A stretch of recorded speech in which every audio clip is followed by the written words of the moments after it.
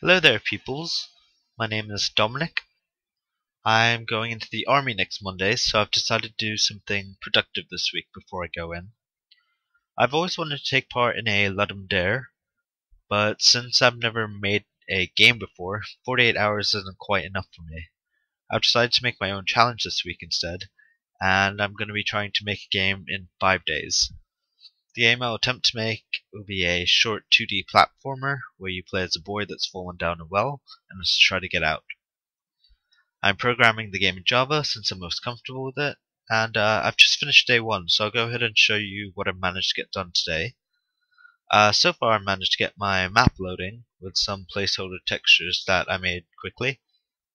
I've done a sprite design for the character. I'm not sure if I'll stick with it, but that's what I'll use so far for testing. And I've gotten some basic movement and collision done, like you can get stuck on the walls and move around, but there's still a lot of work to do on that. But yeah, today I've mostly been working on foundation code to make the rest of my coding quicker. And yeah, that's about it for today. I'll be uploading a new video every day to show off the game as I make it.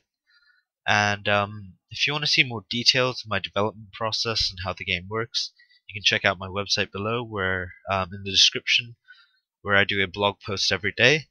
I explain things like why I chose a cave-like setting, and some of the difficulties that I had while trying to make the game.